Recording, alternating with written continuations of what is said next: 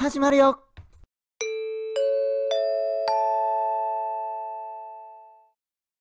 さあ皆さん、会話編が終わりました。この会話を整理すると、なんかいきなりだいぶメンヘラチックになってきた美咲先輩ですね。で、なんかいきなり一緒に大学行こうとか言い出して、で、なんで一緒に行くんだろうなと思いつつ、いいかと思って返事をしてたら、いきなり見てください。ここですね。だって私たち付き合ってるんだし。ですよね。俺の気持ちがそのまま書いてあったんでね、送りましたよ。いつの間に付き合ったの今俺。で、止まらない気持ちに行きましょう。あれは一体なんだ？だって私たち付き合ってるんだし。急にまたお前酔っ払って言ったか？何かお前酒飲んだんじゃねえだろうな、また。お待たせー。先輩。偉いね。ちゃんと時間通りに待ってたんだ。じゃあ行こっか。待ってください、話が。あ、そうだ、私も話したいことあるんだ。ねえ聞いて。昨日いっちゃんが、あれもう着いちゃった。一緒に来ると早く感じるね。ですね。先輩の話は一向に止まらず、ずっと聞き手に回っているうちに大学に到着してしまった。あ、だから話があるんですってば。そういえばそうだったね。で、何？昨日ライブで言ってた、美咲さん。やっほー。話し出そうとしたところで、今度は同じゼミの友達に遭遇してしまった。いつき？違うか、別か。話に聞いてた通り仲良しなんですね。聞いてた通り？ね。すると先輩はスルリと僕の腕に自分の腕を絡ませてきた。何を？もう恥ずかしがらないでよ。これくらいいいでしょ？そうだよ。もうみんな知ってるし。知ってるって、まさか。もしかして僕と先輩が付き合ってるって話、それ以外ないでしょ？だってみんなの前で自慢してましたもんね。聞いてるこっちが恥ずかしかったですよ。ちょっと喋りすぎたかな。びっくりはてな。サトル！お前急に自分の心が、決まってないうちに彼女できましたってパターン。ドラマかよ。やっぱお前酒飲んだんじゃないの？あの後。だって問題ないでしょ？私たち付き合ってるんだし。付き合ってるって勝手に決めないでください。そんなこと話した覚え。はぁ？やばい。また地雷踏んじまった。まずい、このままだと。殺される、刺されるパターンある。だから、勝手にって何かって聞いてんの。だからその先輩が勝手に僕と付き合ってるって話をしてるのが、じゃあ何？遊園地で言ったことはあれは何だったの？また私を裏切る気？怖すぎるんだって。何？喧嘩？やばい、しらばってるよ。先輩、声が勘違いされますよ。今そんなこと気にしてる場合、先輩は周りの様子を意に介さずといった様子でぐいぐいこちらへ迫ってくる。やばい！サトル！手を握って言ったよね。先輩は一人じゃない。言った、確かに。そういうこと？なるほどね。これは、何も言えないね、確かに。そういう意味じゃないっていうサトルの気持ちもわかるけど、先輩からしたらあれだもんね。一人にしないっていうのはもうそういうことだってことだもんね、きっと。私と付き合うって意味だよね。間違ってる？いや、違う。周りの僕を見る目が痛い。何より先輩のプレッシャーが。先輩はただまっすぐ僕を見つめていた。ねえ、答えて。嘘だったなんて言わないよね。ねえ。また一人ぼっちになったら私。やばい。どうする、サトル。一回逃げるか？一旦逃げるか？本当？もうびっくりさせないで。やべえ。メンヘラじゃないと思ってた俺がバカだった。またサトルに裏切られたらもうどうするか分からなかったよ。なんだ、イチャついてるだけかよ。見せつけちゃって。集まっていた野獣はもう中尻になっていった。でもこの状況はまずい。ますます悪化してる。私のこと一人にしないでね。ってやば。もう時間ない。早く行こう。はい。とりあえず今この話をするのはやめよう。もっと落ち着いて話せる時にしないと。あと今日の夜さ、時間ある？一応空いてます。行きたいお店があるんだ。一緒に行こう。夜か。そうだ、夜にちゃんと話そう。大丈夫です。決まりね。そこさ、前から行きたかったところなんだ。楽しみにしてるね。大丈夫かこの夜って。怖いぞ。はい、本当に。さっきの講義、美咲先輩と二人で教室に行くと、入るなりみんなに冷ややかされた。さすがにその場で誤解だとは言いづらく黙って聞いていたけど、どんどん後戻りできなくなっているような気がして怖かった。じゃ、行こう。どんなところなんですか？それはまあ、行ってからのお楽しみということで。先輩に釣られてきた場所は僕の予想とは裏腹にすごくおしゃれなレストランだったって。確かに、めっちゃ綺麗だな。いいところですねって言うしかないね、こんなん。でしょでしょ？てっきりラーメン屋とかに行くもんだとばかり思ってました。おい、私だってな、こういうお店の一つや二つ知ってるんだぞだって。またまた、見え張らないでくださいよ。くそ！やばい、このままじゃ、付き合ってるっていう雰囲気のまま流されちまう。なんとかボケを重ねていかないとまずいぞ、サトル。お前、落とし込まれんなよ。昔ここに家族でよく来たの。家族で。先輩の家族は、私よく親におねだりしてさ、誕生日とか特別な日はここに連れてきてもらったんだ。だから、このお店のなんとらなんとらって言ってんだ。こっちでしょ。大切な場所なんですね。そう。でもあの事故があってから来られなかった。来ようと思ったことはあるんだ。でも勇気が出なくて。あの頃のことを思い出すんじゃないかって、そう考えると無理だった。でも、先輩が僕の手を握った。今はその、悟がいるから。一緒に来たいって思ったの。先輩。私ね、今幸せかも。やべえ、悟！こんなこと美咲に言われちゃったらもう言い出せないんだけど。どうする悟これ。どうするみんなこれ。みんなどうするこれ。こんな嬉しそうな美咲を前に付き合ってないですよなんて俺言えないんだけど、悟。どうしよう。忘れないで覚えてなさいよ。ピンチだ。夕食を食べ、僕たちは店を後にした。結局、本題は話せずじまいだ。先輩と一緒にいる時間が増えるほど切り出しづらくなっていく気がする。でも、先輩の楽しそうな顔を見てると、このまま付き合ってしまってもいいんじゃないかって気がしてくる。まあ多少強引で人使いが荒いところはあるけど、根は優しいし、それなりに美人だし、いっそこのままでも本当にそれでいいのだろうか。悟が葛藤してるわ。誘ってくれてありがとうございますか。うん。これからか。やっぱりはっきりさせたい。付き合うかどうかなんてその後考えればいいんだ。じゃないと僕自身が納得することができない。先輩。何急に大声出して。話があります。僕は拙いながらも正直な気持ちを先輩に伝えた。遊園地の時にそんな気持ちはなかったこと。勘違いさせてしまって申し訳ないってこと。先輩は黙って話を聞いていた。そしてあらかた僕が話し終わると静かに口を開いた。何？何よそれ。結局私とは一緒にいれないってこと？今日は仕方なく付き合ってたってわけ？そんなつもりじゃ。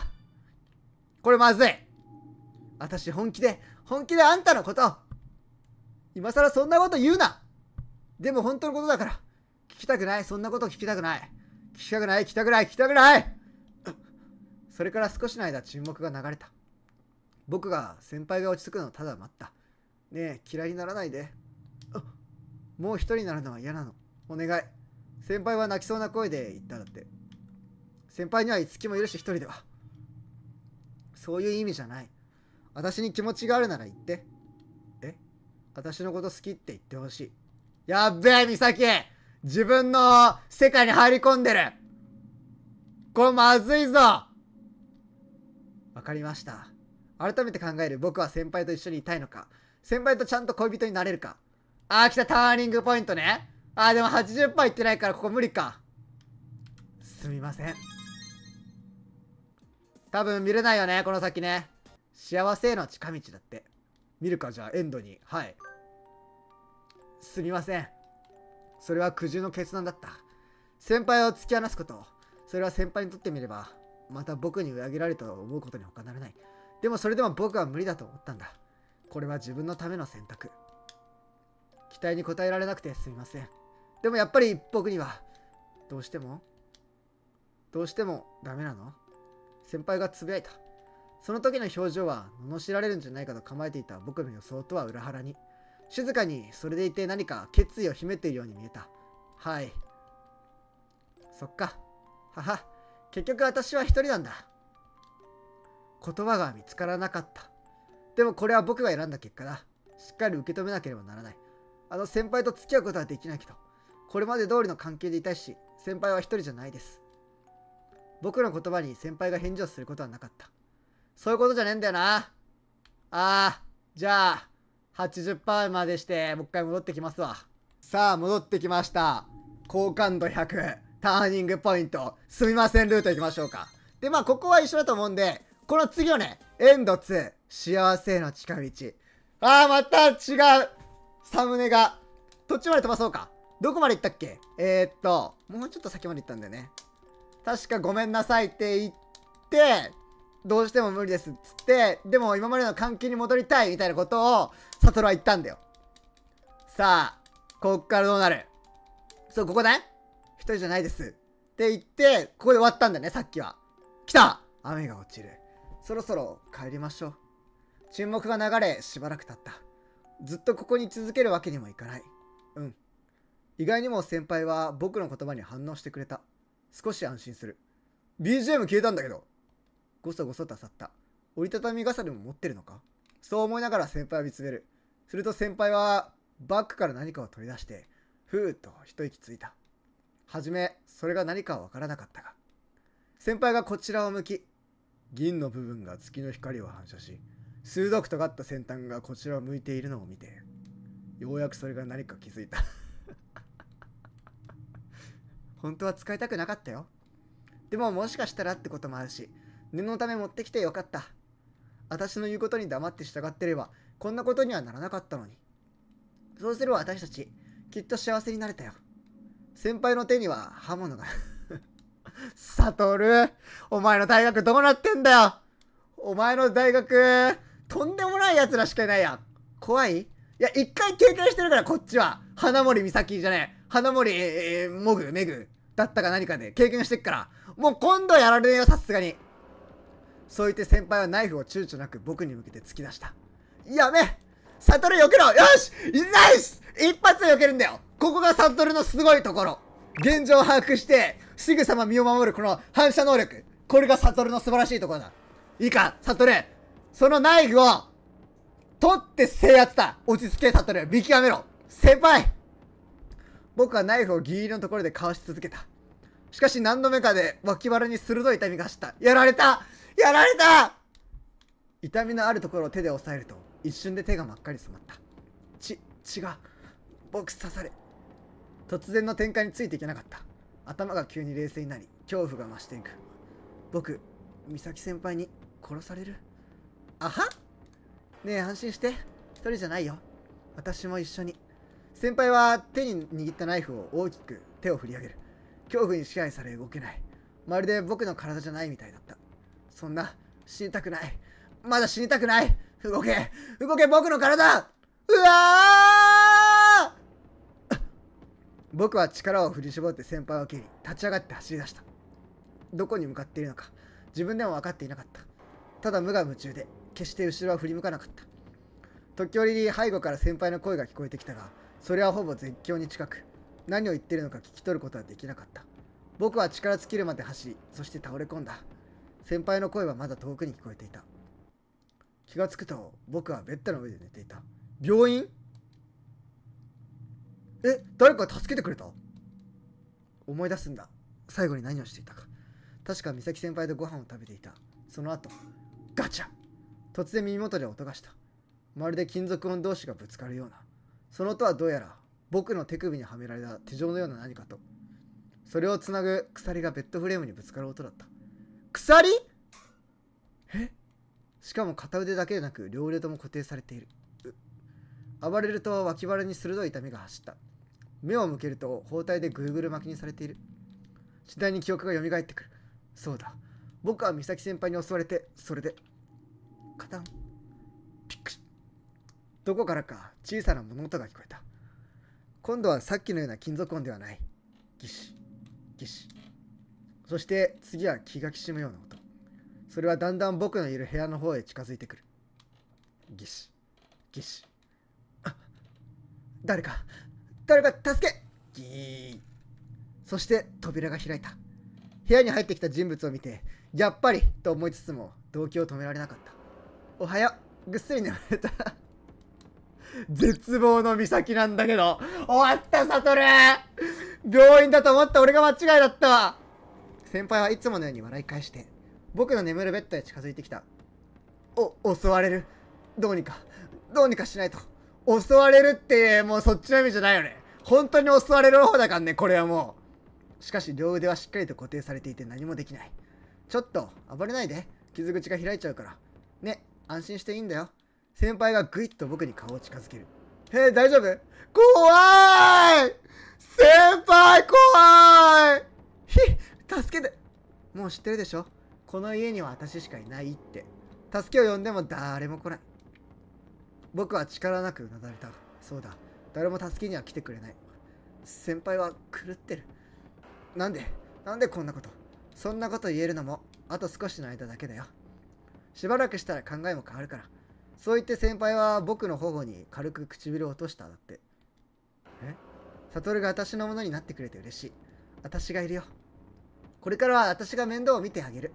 だから問題ないでしょ。悟には私だけいれば問題ない。そう話す先輩の目はキラキラしていて、喜びに満ち溢れる無邪気な子供のようだった。だから諦めた。もう自分の運命を自分じゃどうにもできない。先輩のうめきだけが遠くに聞こえていた。これでおしまい？とりあえず生き残りはしたの？まだマシか？じゃあこれじゃあこの逆パターン見るか。さあ来ました、ターニングポイント。じゃあ今度はちゃんと先輩のことが好きですパターンにしましょう。これで普通に告白してたらどうなってたの？幸せへの回り道だって。なんだこれ。さっきはもう地獄の脇腹銀座大作戦だけど。金牌を切らない、そんなことありません。あらかわいい。よかった、包丁を出さなくて先輩僕と付き合ってください。僕の思わぬ発言に面食らったのか。先輩は戸惑った様子だった。なんかそんなにあっさり言われると逆になんて言ったらいいか。もしかして照れてます？うるさい。バシッ。あった。私も。悟のこと好きだから。仕方ないから一緒にいてあげる。なんかさっきと言ってること違くないですか？イチャイチャしてんな。僕は選んだ。先輩と一緒にいる道を選んだ。少なくともこの選択に後悔はない。それはきっとこの先も。うだるような暑さの夏がまたやってきた。1年後かな。今日は先輩と樹を含めた3人で海に行く予定だったのだけれど、暑いですよ。なんでこんなことに。もう今更グダグダ言うな。だいたい悟の車がボロッチリ悪いでしょうが、苦しいバイト生活の末に買った車をバカに。当初車で海へ向かっていたのだが、この暑さでエンジンがやられてしまったのだ。仕方なくレッカー車に回収してもらい、現在は歩いて海を目指してる。だいぶ近くまで来ていたはずなので、もう少しで着くと言い続けて早30分。海にたどり着くどころか、まだ見えてきてすらいない状況だった。もう暑い。誰か何とかして。さっきは僕に言うなって言ったくせに。僕は先輩たちの荷物持ってるんだから我慢してくださいよ。だいたい先輩が突然海行きたいって言い出さなければこんなことに。やばい、聞こえたか。お仕置きが欲しいみたいね。いや、今のは口が滑ったっていうか、言い訳になってない。先輩が掴みかかろうとするのを間一髪でかわす。この状況で技をかけられるのだけは勘弁してくれ。ちょっと2人ともやめてくださいよ。もう少し歩けばきっと。あれ見てください。海だ。やっと着いた。やった。ようやく。目的地が少し見えてきた。まだ遠いけど。よし、走るわよ。ちょっと待ってください、先輩。荷物持ってくれないんですか？そう言い終わる前に、美咲先輩と樹は言ってしまった。よく考えたらあの二人、樹は今も陸上やってるし、先輩も高校の時は陸上部だったらしいから、絶対僕より体力あるじゃん。ちょっと待ってくださいよー。着きました、海に。はい。なんとか海にたどり着いた。息を整える僕を尻目に、美咲先輩と樹は海を眺め満喫している様子だ。ひどいじゃないですか。先に行くなんて。それはまあ、盾ついた罰ね。とんだ恐怖政治だ。あれ、まだお仕置きが足りないのかな。そう言うと先輩は僕の背後にスルリと回り込み、手と足を掴んできた。僕にはもうそれをかわす体力など残されていなかった。あら、さっきと違って幸せそうな。今までの中で一番痛い。でも意外と癖に。なんか嬉しそう。見てないで助け。うるらいぐい。ごめん、ちょっとやりすぎたか。痛い。思わぬダメージを与えられ、僕はパルソルの下で横たわっていた。まだ海に入れてすらいない。かれこれ1時間以上先輩といつきが遊んでいるのを眺めていた。今度から限度を考えるわ。そもそも技かけるのやめてください。あれ、結構喜んだのかと思ってたけど、それは完全に否定できない自分が悔しかった。それにしても、今日は来れてよかったな。悟と一緒に。そうつぶやいた先輩はすごく和やかに笑っていた。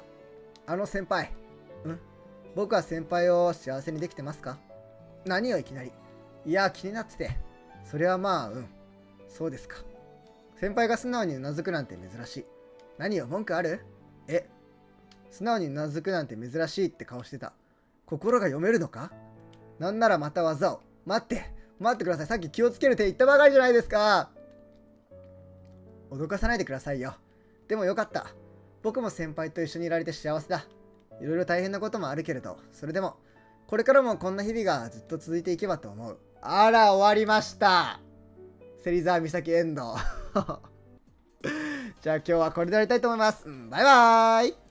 皆さん、今回の動画はいかがだったでしょうか？この動画が面白いと思ってくれた方は、チャンネル登録と高評価の方をよろしくお願いします。また、概要欄の方に Twitter と TikTok のリンクの方も貼っていますので、そちらの方をチェックしてフォローしていただけると嬉しいです。それではまた次回の動画でお会いしましょう。バイバーイ。